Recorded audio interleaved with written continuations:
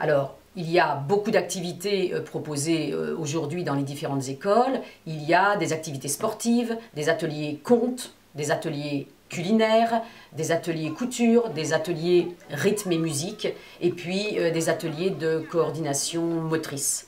Donc tout ça, ce sont des ateliers qui sont faits sur une période entre 2 vacances scolaires, donc de 6 à 7 semaines, et qui tournent dans toutes les écoles, dans tous les ALSH, avec des outils que je trouve vraiment innovants également. Ce sont ce qu'on appelle les malles pédagogiques. Alors ces malles pédagogiques, comme le nom l'indique, c'est une grosse malle dans laquelle il y a tous les outils pour que les enfants puissent participer à cet atelier. Si on prend la malle pédagogique culinaire, eh bien voilà, c'est tout ce qu'il faut, des moules pour faire les gâteaux, les recettes, les livres de recettes, etc. Tout le matériel qui est destiné aux enfants pour faire ces ateliers. On a fait des étoiles qu'on a fait aujourd'hui. Il n'y a pas longtemps, on a fait ça en attendant. Et ensuite, aujourd'hui, on a parlé d'étoiles. On a fait les étoiles. Et pour donner aux enfants malades et aux adultes malades. Une belle motivation de la part de l'équipe pour mettre en avant des compétences ou des initiatives. Ils vont construire de A à Z leur propre jeu de pêche à la ligne en utilisant divers matériaux. Chaque enfant repartira chez lui avec ce qu'il a créé. Alors, les enfants, ils ont toujours le choix. Nous respectons le rythme et l'envie de l'enfant. Ce qui est innovant dans la mise en place de ces ateliers, c'est qu'il y a une collaboration entre les ATSEM et les animateurs. Donc ils ont été formés, ce qui a permis à ces deux métiers qui sont un peu différents de se connaître et de pouvoir travailler ensemble. C'est-à-dire comment organiser un atelier, comment parler aux enfants, comment mettre en place ces ateliers, comment faire un bilan de ces ateliers. Donc tout ça, ça a été très formateur et ça a permis, après un bilan qui a été fait fin août et une première préparation d'atelier fin août, eh bien ça a permis dès septembre de commencer tous ces ateliers dans les écoles. Aujourd'hui, j'ai choisi le jeu du portrait chinois pour les faire un petit peu parler, les décrire, comment ils se voient aussi, eux, dans leur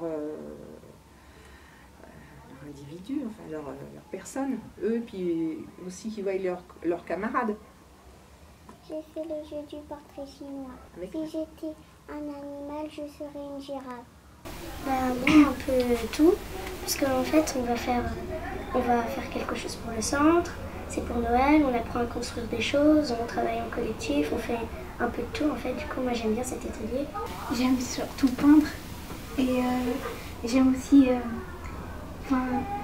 couper des choses, travailler avec du bois et tout ça. C'est ça que j'aime bien dans les ateliers au centre.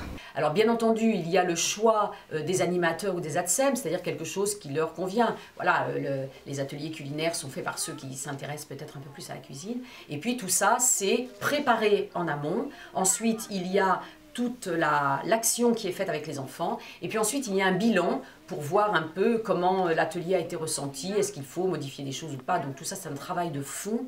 Et c'est là que c'est vraiment intéressant, c'est que ces ateliers font vraiment partie du projet pédagogique de la LSH. Alors la séance, elle dure à peu près 20 minutes et elle est proposée 2 fois par semaine.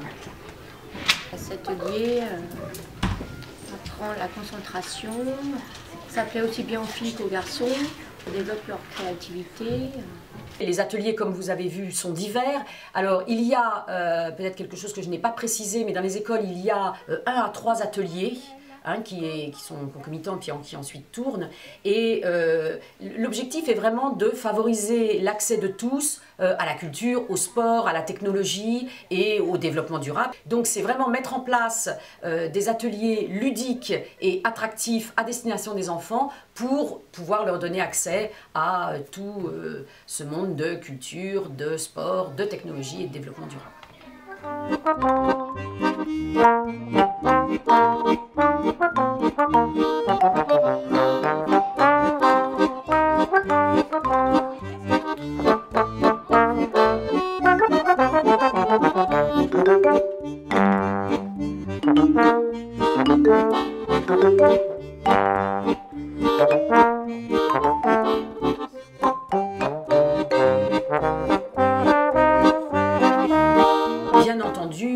la municipalité souhaite que ces actions se pérennisent et je pense que toutes ces malles pédagogiques qui sont de réels outils pour le travail des enfants et qui vont être partagés par les différents sites sur la commune vont évidemment perdurer et vont pouvoir continuer à être utilisés et en tout cas nous le souhaitons.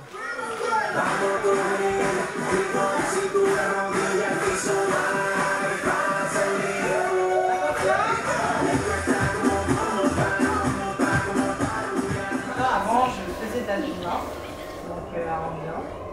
Et moi je suis une personne qui adore danser, qui adore bouger et donc voilà.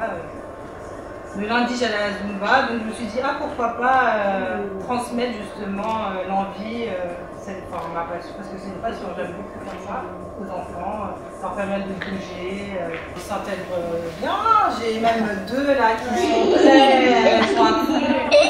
Des fois comme m'ont expliqué, des fois quand je suis fatiguée, de me remplace parce qu'elles connaissent très bien les danses et donc franchement elles sont il y a même des garçons, on apprend une danse pratiquement toutes les semaines et voilà, on révise à chaque fois, c'est vraiment de l'amusement en fait.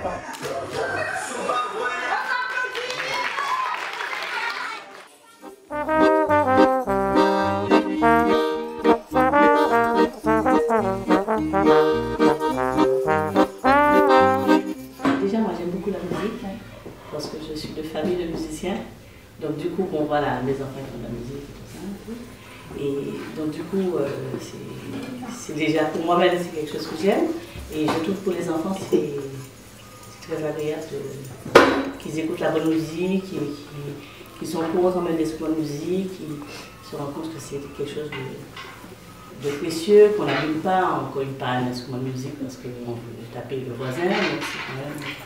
Donc on leur apprend un peu de petites choses comme ça. Ça fait déjà 2 ans qu'on travaille ensemble.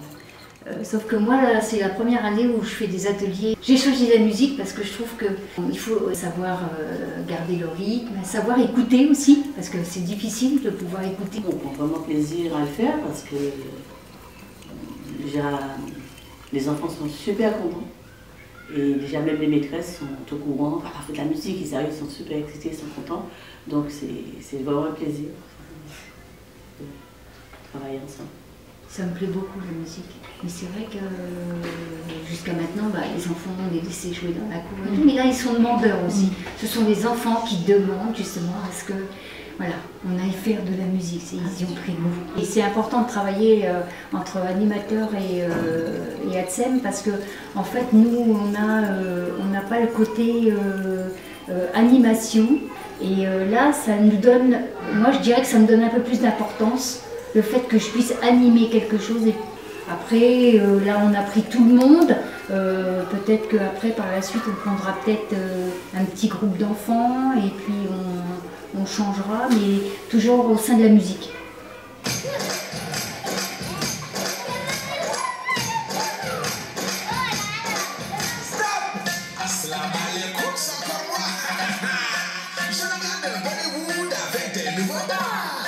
Notre thème déjà de l'année ici c'est l'art urbain, donc j'ai décidé de faire un atelier danse et particulièrement essayer de faire quelques petites danses de hip-hop, ce qui je pense leur plaît beaucoup, parce que je savais que ça allait leur plaire la danse, donc ils adorent ça. Donc ça va jusqu'à de 4 ans à 6 ans, parce que le soir je prends des CP aussi.